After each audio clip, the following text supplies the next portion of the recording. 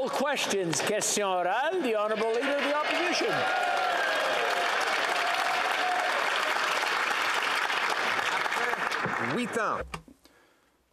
After 8 years of inflationist policies from this government, the cost of the average mortgage monthly has increased by about $1,500 to north of $3,000. That's a doubling. There's a nearly equal increase when it comes to rent. Inflationist policies have increased the price of everything and increased interest rates. Will the Prime Minister finally take his responsibilities and accept that it is because of him that houses cost twice as much with their mortgage? Yes, for 8 years, Canadians have put their trust in us. We have represented them as a government after 3 elections. And why? Because Canadians know that we are here for them.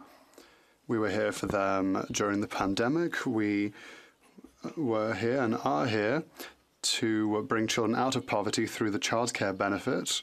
We are here to help families send their kids to the dentist. Canadians trust us because they know that we are here for them. Chef de l'opposition. After 8 years of this Prime Minister's inflationary policies driving up home prices and now interest rates, the cost of a monthly mortgage on average has gone up from about $1,500 to over $3,000. No wonder 9 in 10 young people who don't own a home believe they never will. Home price inflation is a homegrown problem. Instead of blaming the rest of the world for the problems he's caused, will the Prime Minister take responsibility for pricing our working-class youth out of a home? Yeah. The Honourable Minister for Housing. We're very aware of the importance of keeping Canadian home ownership alive. That's why we introduced measures such as investing in a scale-up rent-to-own program in Canada, the creation of a tax-free savings account of up to $40,000 for first-time home buyers, and a 2-year ban on foreign ownership of Canadian residential real estate to give more opportunities to young people. But what do all these measures share in common? The Leader of the official opposition voted against them. The Honourable Leader of the Opposition. We voted against every single one of the inflationary programs that have doubled the cost of housing in this country for our young people. After 8 years, all they can do is brag about the hundreds of billions of dollars of other people's money they spent. What is the result? Home prices doubled to make Canada the 5th most inflated housing market in the world, with Toronto having the worst city as housing markets go. The average mortgage payment has doubled from $1,500 to $3,300, and rent in Toronto, our biggest city, is up nearly 100%. Will they finally take responsibility for pricing our young people out of a home? The Honourable Minister for Tourism. Mr. Speaker, it's not a hedge against inflation that the Conservatives voted against supporting Canadians. It's their ideology that drives them. Take a look at the facts, Mr. Speaker. Canada's inflation is lower than the US, Germany, the UK, the averages of the G7, the OECD, and the EU. Mr. Speaker, they voted against Canadians. Mothers who took CERB did not create inflation. Businesses that kept their businesses afloat during the pandemic did not create inflation. And parents that are taking their kids to the dentist for the first time didn't create inflation. They're peddling nonsense economics. We're delivering for Canadians. The Honourable Leader of the Opposition. No, none of those Canadians created inflation. This Prime Minister created it. Doubled our national debt, adding $500 billion of inflationary debt, adding more debt than all other prime ministers combined. What did that do? That inflated the price of everything, especially real estate, delivered the single worst housing bubble anywhere in the world right in Toronto. Toronto is more overpriced than Singapore, than Manhattan, than London, England. Now, the cost of a mortgage has doubled across the country, and the cost of rent has doubled in our biggest markets as well. This is a homegrown problem. Will they finally take responsibility for causing it? The The Honourable Minister for Housing. Mr. Speaker, will the Leader of the Official Opposition take responsibility for voting against the Housing Accelerator Fund, a program to build more supply and make sure that we speed up processes to make sure we build more homes for Canadians? Will the Leader of the Opposition take responsibility for voting against the first-time tax-free savings account of up to $40,000 to enable first-time home buyers to buy a home? Will the Leader of the Official Opposition take responsibility for voting against the foreign ban on Canadian residential real estate? Whether it is on supply, whether it is on supports for rental, supports for Canadians, he votes against all of that, Mr. Speaker. The Honourable Leader of the Opposition. After 8 years of growing poverty and desperation, more and more Canadians are suffering with depression.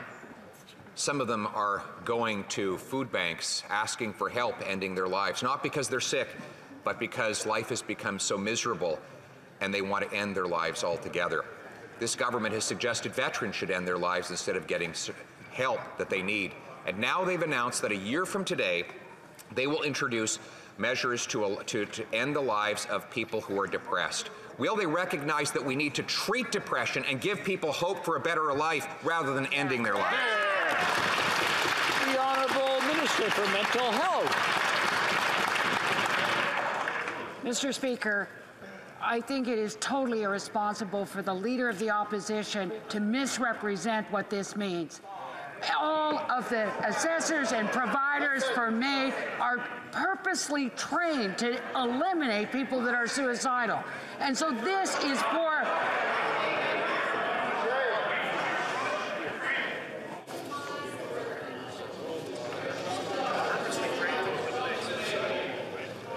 Order! The Honourable Minister, please proceed. You have 10 seconds left. On this side, and with the support of the expert panel and so many Canadians, will continue to develop and provide the kind of mental health supports that are necessary for people who are depressed. But the people... The Honourable Member for La Prairie. The Honourable Member for La Prairie has the floor.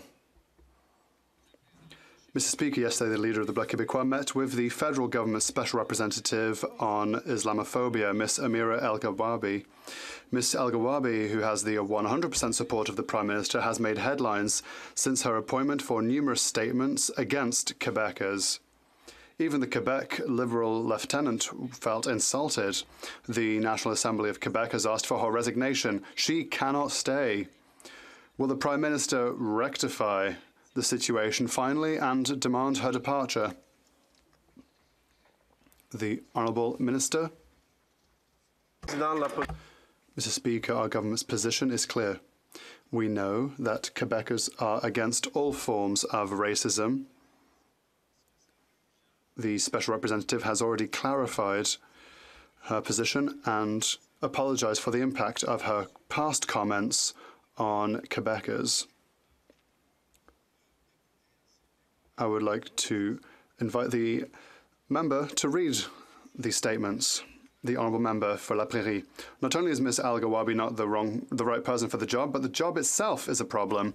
Wrong person for a wrong position. We all understand that the purpose of this position is to make us believe that Bill 21 is evil, that Quebec is racist, and that secularism is Islamophobic. This is simply not true, and rather than building bridges, this kind of position creates barriers between communities. Will the Prime Minister back down and abolish the position of Special Representative to combat Islamophobia? The Honourable Minister for Housing. I was with the Prime Minister on Sunday in Quebec City, and we saw that Quebecers from all walks of life stood shoulder to shoulder with Muslim Canadians on the somber occasion of the 6th anniversary of the Quebec City mosque shooting.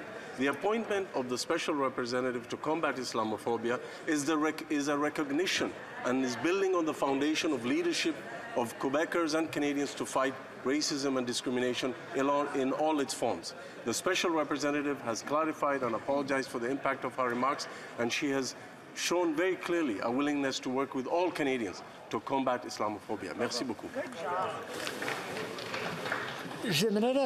I would like to remind members One, that we're in the middle of question period, and I'm hearing conversations happen. It's nice that everybody's getting along and talking. But if you've got a conversation to have, if you don't mind, just going into the hallway and then coming back once you've had your discussion. L'honorable. the Honourable Member for Rougemont-la-Petite-Patrie. Mr. Speaker, the Liberals have handed over $100 million to McKinsey, and that is just the tip of the iceberg. That's not counting the millions to Deloitte, KPMG and others. Not only is this a waste of public funds, it also undermines our very own public service. It is a form of privatization. Meanwhile, the Liberals are playing cheapskates at the bargaining table. Members of our public service deserve respect. Why do the Liberals have millions, apparently, for their friends in the boardroom and nothing for our public service employees? The Honourable President of the Treasury Board. Thank you, Mr. Speaker. Listen, the Prime Minister has given me the mandate, as well as the Minister for Appropriations, to study the matter, and that is what we will do. We continue to follow the most stringent openness and transparency parameters, and we will continue to support Canadians in order to make sure that there are good jobs, good services, and that is how we will continue to support Canadians. Thank you, Mr. Speaker. Courtney Alberni. Mr. Speaker, Canadians deserve accountability and transparency from this government. They deserve answers on Conservatives and Liberals' long-standing partnership with expensive consulting firms when Canada has one of the best public services. McKinsey is just the tip of the iceberg. That's why New Democrats are calling to investigate firms that have been raking in hundreds of millions of dollars from the government, like Deloitte and PricewaterhouseCoopers. Will the Liberals and Conservatives both agree to stop giving piles of public money to their friends at consulting firms and support a full investigation into government outsourcing? The Honourable Member for Public Service. And as I've said repeatedly in this House, we are committed to ensuring that our government contracts stand up to the highest standards. I will be testifying on Monday at the Government Operations Committee along with my officials, and I look forward to answering the opposition's questions more fulsomely at that time. Thank you, Mr. Speaker. The Honourable Member for Edmonton Mill Woods. Mr. Speaker, after 8 years, after this Prime Minister and this government, Canadians are suffering. Mortgage payments have doubled. Rents have increased right across the country in the highest pace in the last 30 years. The cost of groceries have skyrocketed. Everything is more expensive because of this government's inflationary spending and uncontrolled spending, Mr. Speaker. Will they now admit that their economic policies over the last 8 years have not worked and it's time to change course to help Canadians get through the mess that they created? The Honourable Government House Leader. Mr. Speaker, I had an opportunity during the course of the other questions to reflect upon the question that was posed by the Leader of the Opposition. I would suggest that the Leader think about the assertion that anybody supports anybody taking their life. That when there are difficult times, and when we are talking about issues like MAID, Mr. Speaker, it is below this place to assume that any person anywhere in this country supports the idea of suicide as a way through dark times. The Honourable Member for Edmonton Mill Woods.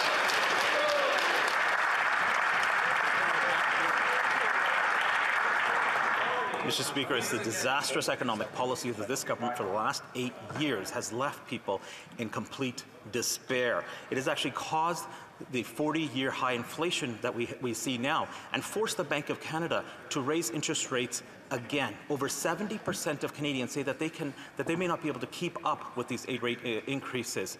So now, will this government realize that their economic policies over the last 8 years have been wrong? They're not working. It's time to change course and help Canadians get through the mess that they created. The Honourable Minister for Tourism. Mr. Speaker, Canadians know how to get through tough times. We pull together, we support each other, we don't leave people alone. The Conservative ideology is, Canadians, you're on your own. Businesses, let the markets decide. Seniors, don't worry. Go into your savings, pay for your own rent and your own groceries. The Conservatives, Mr. Speaker, have no plan on climate change, on building the economy, on affordability. They have buzzwords and catchphrases and nonsense economics. They have no plan. We do. The Honourable Member for Peterborough Kawartha. After 8 years, years of this Liberal Prime Minister, people are truly struggling, and everyone knows it except these Liberals. The common question on talk shows is, what are you cutting back on due to inflation? And the answers are heartbreaking. But what's even more disturbing is that these Liberals want to blame the global market for their inability to manage your money. Yet Tiff Macklem said in just October, inflation in Canada increasingly reflects what is happening in Canada. So when will the Liberals take accountability, responsibility, and fix what they've broken? Honourable Minister. Mr. Speaker, it's all fine and good to cherry-pick the comments of the Bank of Governor, but let's actually look at the last statement from the Governor of the Bank, who clearly said that he will pause rate increases.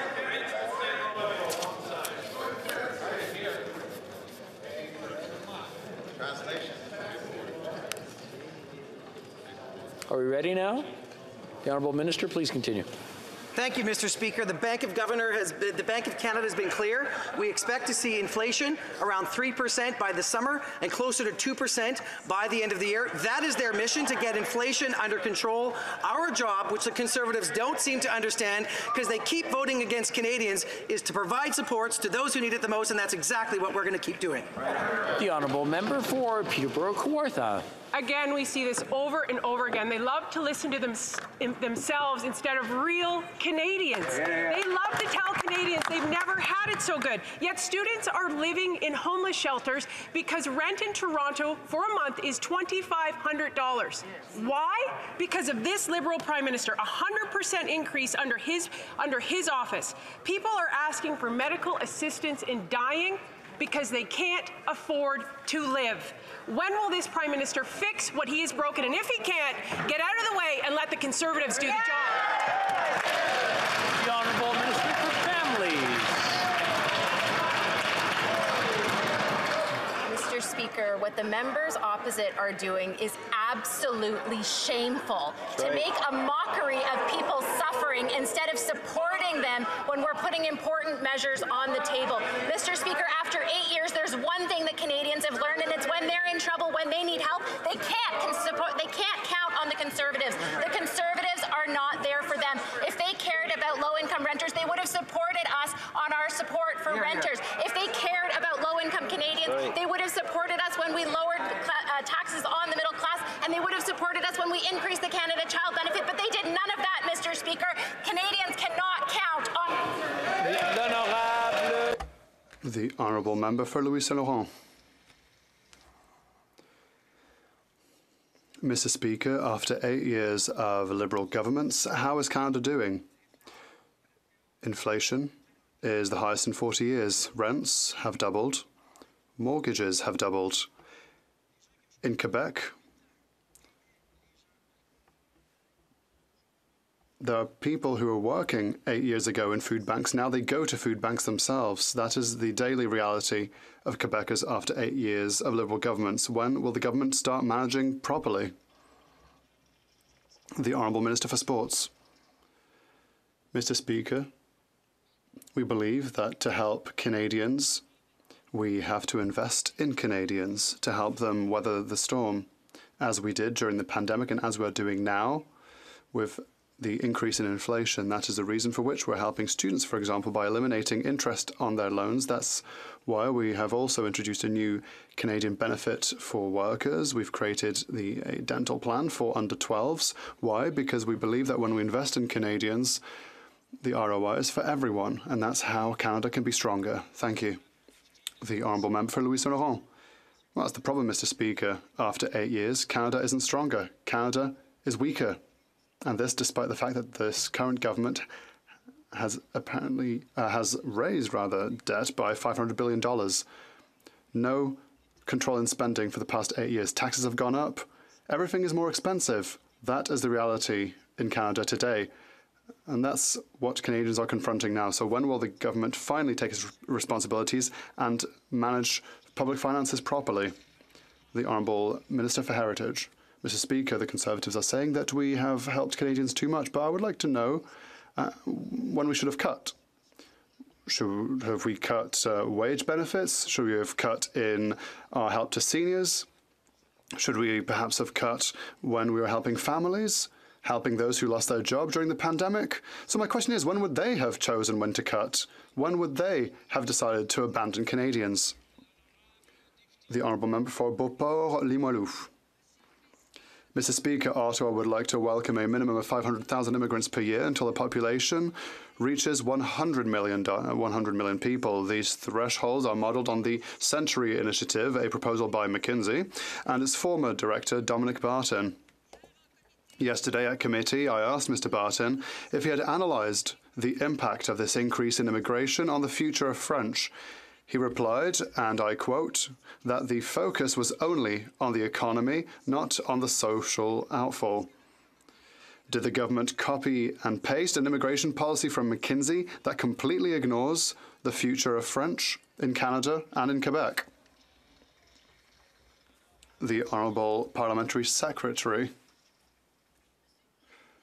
Mr. Speaker, perhaps I would like to talk today. It's the first time that I will be answering a question with regards to Francophone immigration and the importance that Quebec and Canada has on the matter. I would like to highlight this in this House because I don't know if I'll have another opportunity. For the first time, I'd like to say, for the first time in our history, we have reached the 4.4% target in Francophone immigration outside of Quebec in Canada.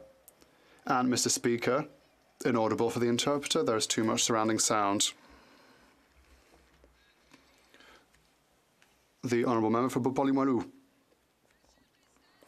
Mr. Speaker, Dominic Barton himself confirmed yesterday that the Century Initiative does not take into account the capacity for integration in French in Quebec and Francophone Canada.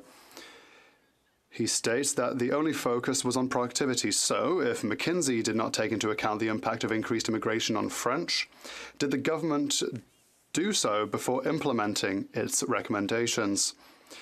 Will the minister commit to disclosing all the studies on which they base their decision that we could welcome a minimum of 500,000 immigrants each year without impacting Francisation and French in Quebec and in Canada? The Honourable Parliamentary Secretary. Mr. Speaker, listen. Francophone immigration has a key role to play in promoting French throughout Canada and in Quebec. Quebec, I would like to remind my colleagues, determines its own selection criteria for the vast majority of immigrants in that province, including with regards to what language they speak. We will always respect, Mr. Speaker, provincial jurisdictions, Quebec jurisdictions, and will continue to work with the province of Quebec. The Honourable Member for Mirabel. Mr. Speaker, so we know that McKinsey, by Dominic Barton's admission, did not take into account the impact on French before proposing a major increase in immigration. If the studies requested by the Bloc Québécois are not presented, we can assume that the federal government did not take into account either the impact on French before implementing McKinsey's recommendation. This, therefore, raises other questions. Can the government prove that it considered the impact on housing, health, or education needs, or has it decided simply to blindly trust McKinsey?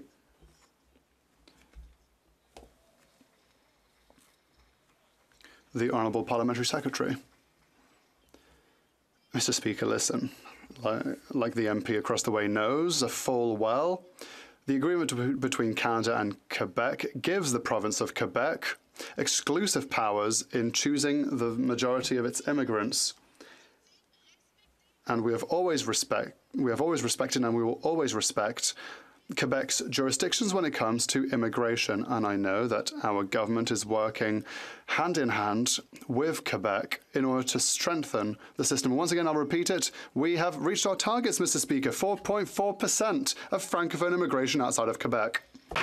The Honourable Member for Sherwood Park, Fort Saskatchewan. While Canadians have been suffering for 8 years under this government, well-connected insiders have never had it so good.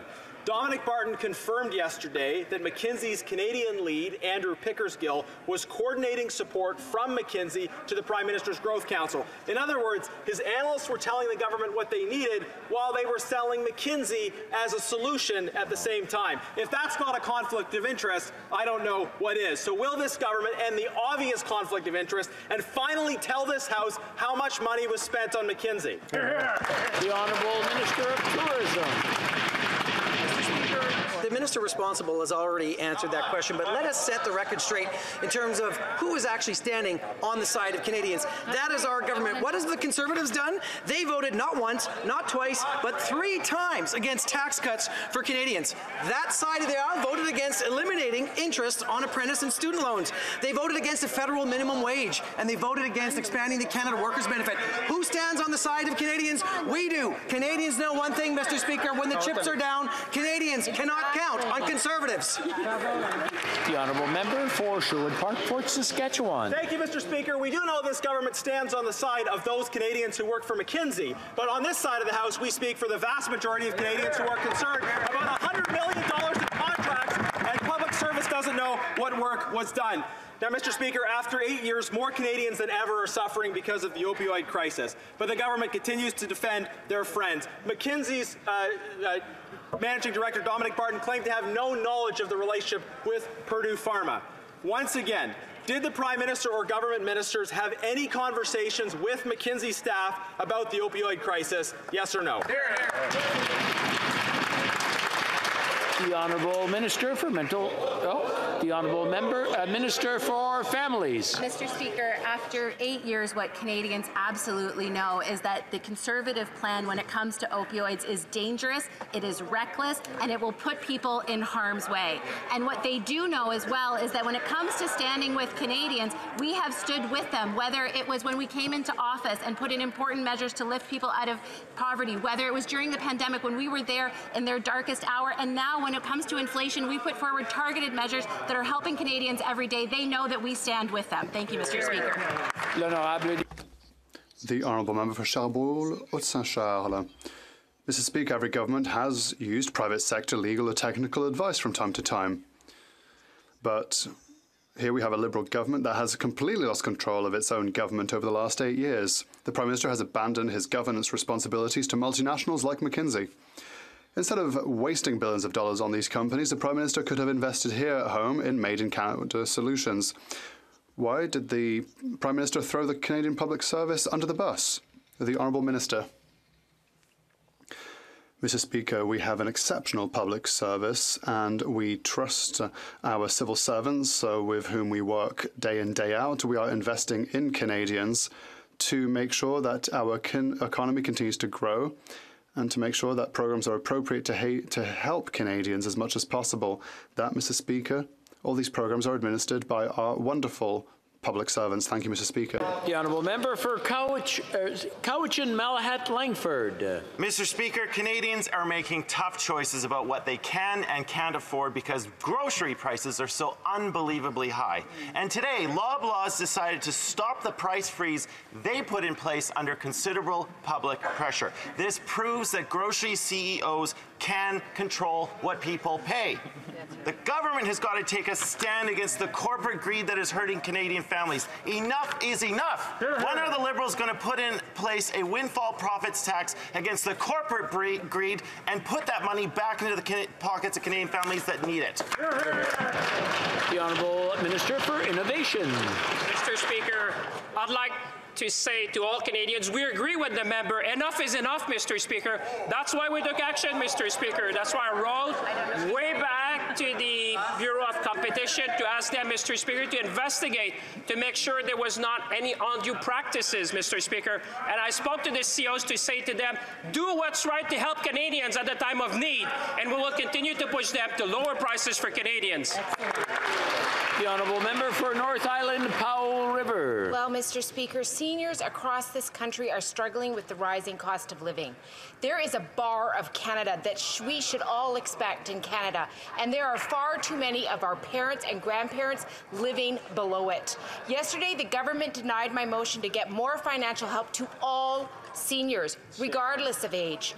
All seniors have to pay for food, for rent, and for medication. They deserve dignity. Why does the Seniors Minister not agree? The Honourable Parliamentary Secretary. Thank you very much, Mr. Speaker. The NDP knows that older seniors are more likely to outlive their savings. They're more likely to be unable to work, be widowed, and have increased health care needs. This increase helps seniors over 75, of which, Mr. Speaker, 50% have a severe disability, 59% are women, 40% are widows.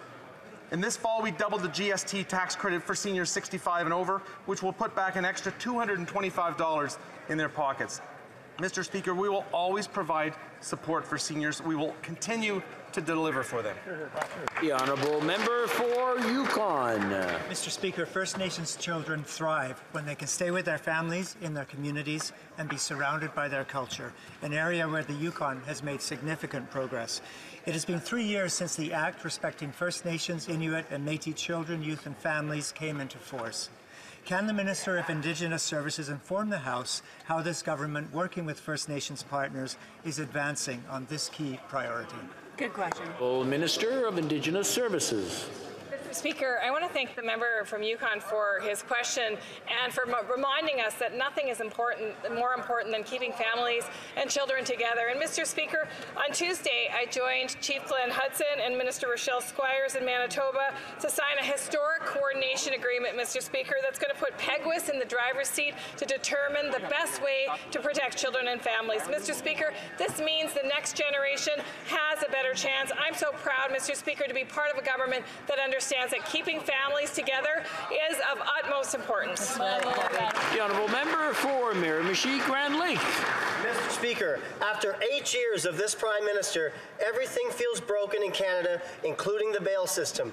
Violent crime has increased 32%, gang-related homicides by 92%, and 5 Canadian police officers were killed in the line of duty this year. Bail for violent repeat offenders has become a revolving door. When is this Liberal government going to take responsibility for their actions and stop this catch-and-release bail justice system? The Honourable Minister of Justice. Mr. Speaker, Canadians deserve to be and to feel safe. We all have a role to play in protecting our communities. Mr. Speaker, the laws on bail are clear. If an accused person poses a serious risk to public safety, they should not get bail. At my direction, Mr. Speaker, from the month of October past, federal officials have been working with their provincial and territorial counterparts to develop ways to best keep Canadians safe. We are open to that discussion, Mr. Speaker. We're open to participating with the provinces to help in the enforcement of bail conditions. Mr. Speaker, we're looking for lasting solutions. The honourable member for Miramichi Grand Lake. Well, Mr. Speaker, I'll ask that minister to tell the victims of those 5 police officers what he just told me. Most Canadians do not live in homes surrounded by walls and gates and don't have the security detail of the Prime Minister. That is a luxury that Canadians do not have. With a 26% increase in New Brunswick crime over the past 5 years, rural Canadians are also negatively impacted. These failed soft-on-crime Liberal bail policies are making Canadians feel less safe. When will the Prime Minister put victims ahead of criminals? The Honourable Minister of Justice. Mr. Speaker, I take offense to the idea that any of us are less empathetic towards victims, particularly in these very cases. Mr. Speaker, our heart goes out to those victims. Mr. Speaker, with respect to the bail system, I have been working with my officials, with officials across Canada, provincial and territorial counterparts, precisely to see where we can improve the bail regime, Mr. Speaker. We know that Canadians need to feel safe, and we are moving forward in a positive direction, appreciating that it is a complex issue, that it is a shared area of responsibility with the provinces, and with the provinces we will find a solution. The honourable member for Fundy Royal. Well, Mr. Speaker, Canadians take offense to a government that will not listen to the pleas from all 13 premiers that have seen violent crime go up by 32% in the last 8 years. Out of 44 shooting homicides in Toronto, Mr. Speaker, last year, half of them were committed by someone who is out on bail. In a single year in Vancouver, 40 people arrested 6,000 times. Wow. After 8 years, this Prime Minister, career criminals have never had a better friend. Does this Justice Minister honestly stand by his claims that our broken bail system is working? The Honourable Minister. Speaker, cherry-picking statistics and taking high-profile cases and using them for political purposes does not help us to attack the challenges that the bail system presents to us. Mr. Speaker, as I've said, we have been working on that question since the month of October with our provincial counterparts. We are looking at solutions that can be fixed in the law, but we're also looking at the kinds of things that the provinces can do in the administration of the bail system. British Columbia has taken a leadership role, Mr. Speaker. I met with the Attorney General for British Columbia yesterday to go over what BC was doing. Ontario is interested, and so are other provinces. We'll work together. The honourable member for Fundy Royal. Canadians don't need victim blaming. They need leadership and action.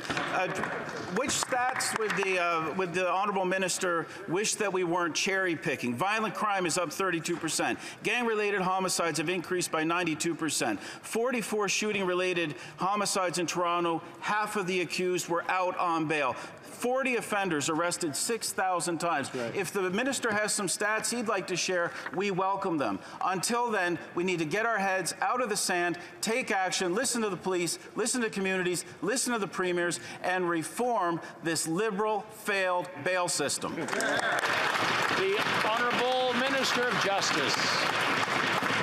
Indeed, as I said earlier today in the House of Commons, statistics from Toronto Police over the past 2 years show that offences committed while out on bail have gone down over the past 2 years.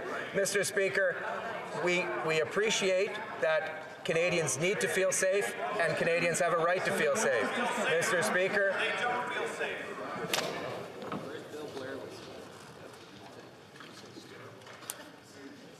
Okay, please continue.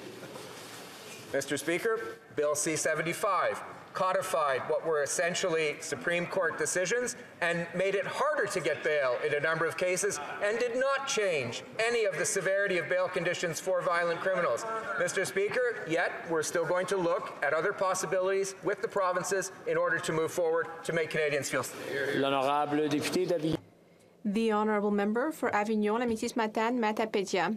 Mr. Speaker, in Montreal, 73% more people are receiving welfare today compared to last year, not because of a lack of jobs, but because of Roxham Road. The federal government is inviting asylum seekers to take Roxham Road, and once they're here, it can't issue them a work permit for up to a year. The federal government is ensuring that these people end up in poverty, and they have to turn to welfare, and it's costing Quebecers $20 million more every month. Will the government pick up the check? The federal government? After all, it's the one responsible. The Honourable Parliamentary Secretary to the Minister of Immigration. Thank you, Mr. Speaker. Well, Quebec is a valuable partner for the federal government, and we understand that the province is engaging in very hard work to support asylum seekers. Our government is offering support totaling $134.5 million in support to provinces, as well as a great deal of support to Quebec in order to help the provinces deal with support to asylum seekers. We have also invested to ensure that there is medical coverage for essential medical care for asylum seekers, and we will continue to collaborate with our partners. The Honourable Member for Longueuil-Saint-Hubert. Well, Mr. Speaker, the Liberals love to tell us what to do, and yet they are pushing asylum seekers towards welfare. And that's not it. There's also a housing shortage, in great part because of underfunding from the federal government, so dozens of asylum seekers are homeless and are turning towards overloaded community organizations and shelters. There are people who will end up in the street because we're not giving them resources. Where can these people go? Nowhere. Why not suspend the Safe Third Country Agreement, spread out asylum seekers throughout the country, and welcome these people with the dignity they deserve? The Honourable Minister of Heritage. Mr. Speaker, the Bloc Québécois is actually, when it comes to telling people what to do, is the international world champion. Now, had my colleague consulted the documents, he would have seen that between 2017 and 2020, the Government of Canada contributed $374 million for Roxham Road. And for 2021-22, Quebec has sent us the bill, and we're going to sit down and talk about it. We're also paying for health care for asylum seekers. We are there for Quebec. The Bloc Québécois doesn't like it, but we deliver. Member for Kildonan, St. Paul. Mr. Speaker, today the Justice Minister said if someone poses a significant threat to public safety, the law tells us they should not get bail. But in reality, Mr. Speaker, in Toronto last year, of the 44 gun murders, 24 of the suspects were out on bail when they committed these murders. Those 24 people clearly posed a threat to public safety, and yet they were out on bail. So when will this minister get his head out of the clouds and commit to reforming our broken Liberal bail system that he helped create, Mr. Speaker? The Honourable Minister. Mr. Speaker, it's a fundamental principle that if a person poses a threat to public security, they should not get bail. Mr. Speaker, that's balanced. That is balanced with the fact, Mr. Speaker, that bail is not only a charter right, but it is a common law right of long date, because in our system, one is innocent until proven guilty. Mr. Speaker, we allow judges to make that determination based on the arguments that prosecutors and defense attorneys put before them. So I won't revisit an individual case. But what I can say, Mr. Speaker, is that we are working with our provincial counterparts to see how we can improve the bail system in order to make Canadians feel more safe. L'honorable député. The Honourable Member for Chicoutimi-Lafiore. Mr. Speaker, violent crime in Canada has increased by 32% since 2015 and gang-related murders by 92%. And the Liberals, supported by the Bloc Québécois, passed C5 legislation to remove minimum sentences. That's what Canada looks like after 8 years of this government. More crime and more criminals in the street. Can the minister acknowledge reality and admit that his policies favor criminals and penalize victims? The Honourable Minister of Justice. Mr. Speaker, as I just said in English, the bail system is extremely important in our system. If someone poses a threat to public safety, they should not be freed on bail. There is a balance to be struck here, Mr. Speaker. We will work with the provinces because clearly the federal government is responsible for the criminal law, but we need to focus with the provinces' collaboration on how to administer the system. That's what we will do together. The Honourable Member for Chicoutimi-Lafiore. Mr. Speaker, serious crimes should have serious consequences. That was the motto when the Conservatives were in power. But now, there is no more mandatory minimum sentence for rapists. For example, Jonathan Gravel, a man convicted of rape, will serve his sentence from the comfort of his home. A Crown prosecutor in Quebec was brave enough to criticize this unacceptable situation.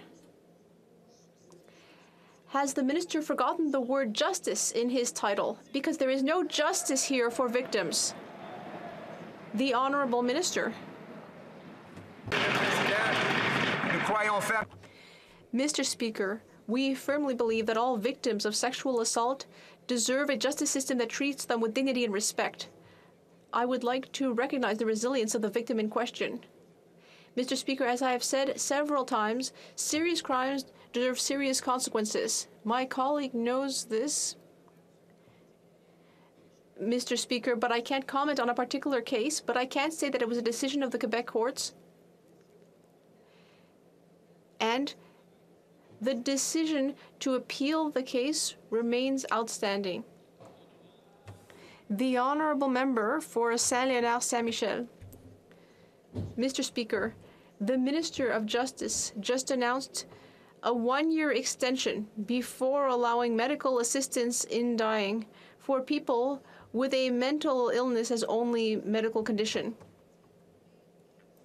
We know that medical assistance in dying is a complex subject and it's very personal for many Canadians. Can the minister explain to us the reasons for his decision? The Honourable Minister of Justice. I'd like to say grazie to my colleague for Saint-Léonard for her question and leadership. This is a complex issue. That is why we have listened to experts, members of the medical community, and concerned citizens who were asking for more time for clear standards to be developed. Canada has developed legislation on medical assistance in dying in order to support autonomy and freedom of choice while protecting the most vulnerable. We will continue to go in that direction, and we will do things right. The honourable member for Simcoe North. Mr. Speaker, after 8 years of fiscal mismanagement, this Liberal government isn't even hiding it anymore. They've now decided they no longer need to accept the advice of the Auditor General, who says $27 billion of COVID support payments need to be investigated. Instead, the CRA says it's not worth the effort. So will the government take the advice of the independent Auditor General, or do they believe it's not worth the effort to recover money for taxpayers? Great question. Honourable Parliamentary Secretary. The Honourable Parliamentary Secretary. Speaker, when the pandemic hit, we acted quickly to get recovery benefits into people's bank accounts without delay. Right. To achieve that goal, we plan to verify eligibility in the back end after the fact. This approach kept workers attached to their jobs and positioned our economy to come roaring back. The report found that our individual support programs achieved their intended goals of getting money to Canadians quickly, allowing Canadians to stay home safely, avoiding severe social and economic consequences. Sure did. This AG also noted that lower-income workers and groups most impacted by the pandemic were able to benefit from the programs. Mr. Speaker, we are proud of the measures we took to support Canadians. That's right. The honourable member for Essex. Mr. Speaker, the words costly coalition has been given new meaning. Last week, we heard that the head of the CRA said it wouldn't be worth the effort to fully review $15.5 billion in what might be incorrect pandemic wage benefits. Wow. After 8 years of this Prime Minister, Canadians are using food banks more than ever and finding it impossible to buy a home. Mr. Speaker, does this Liberal government think it isn't worth the effort to fully review payments with a total of $32 billion of Canadian tax dollars? Good question. Parliamentary Secretary. Thank you very much for the question, Mr. Speaker. It's unfortunate. It turns out the member opposite was not attending last week's meeting of the Public Accounts Committee, because if he was, he would have heard the Commissioner of the CRA say that verification work is ongoing with respect to CERB, with respect to CEWS, with respect to all of the emergency programs that this government turned out to help Canadians, individuals, families, and businesses. It's a fiscally responsible approach that we promised throughout. In fact, you should go back to the record. In November of 2020, it was that party, the Conservatives, that voted against carrying out CRA audits on businesses. Thank you very much. The honourable member for Bruce Grey, Owen Sound. Mr. Speaker, Abdullah Hamdard is in Ottawa this week and here today pleading with the Liberal government to get his family out of Afghanistan. Abdullah served alongside our troops in Afghanistan and his family qualified to come to Canada almost a year ago, but nothing has happened. His brother is now missing, feared dead, and his family is living under daily threats. He personally met the minister on Tuesday. How many more Afghans that have helped Canada need to die before the minister commits to urgently getting Abdullah's family and other Afghans safely to Canada? The Honourable Parliamentary Secretary to the Minister of Immigration. Mr. Speaker, I have to say, if it was a matter of will, there would be 40,000 Afghan refugees here already. There is obstacles that are beyond certain control. As the member just said, the minister did meet. But let me remind this House about the last number we have. We have here, so far, agree and welcome 26,700 Afghans that can now call Canada home. Mr. Speaker, we will continue to work with our Afghan community. Merci. The honourable member for Vaughan Woodbridge. Afternoon, Mr. Speaker. Like many employers, last year the federal government experimented with new hybrid approaches to work. Now it has begun phasing in a new common hybrid work model across government. Can the President of the Treasury Board please explain how this model will help the government serve Canadians? Thank you, Mr. Speaker. President of the Treasury Board. Thank you, Mr. Speaker, and I want to thank my honourable colleague for not only his question, but his hard work for the people of Vaughan Woodbridge. Mr. Speaker, Canada's public service is one of the best in the world. Hybrid work lets us harness the best of in-person and remote work, creating shared in-person experiences that foster collaboration and trust, together with the flexibility of up to 2 to 3 days of remote work a week. Consistency in how hybrid is applied across government will make employees' experiences consistent no matter where they work, and it will support our core purpose, serving Canadians. Thank you. The honourable member for London Fanshawe. Today I presented a petition from over 33,000 Canadians calling on the Prime Minister to defend public health care. Canadians know that when Conservatives say innovation, they mean privatization, which means lining the pockets of corporations and sticking patients with the bill. And the Prime Minister knows it too. Last election, he called out the Conservatives' support of healthcare privatization, promising he would defend our public system. But today, he will not keep that promise. Will the Prime Minister tell us if he meant what he said during the last election, or if this is another Liberal flip-flop?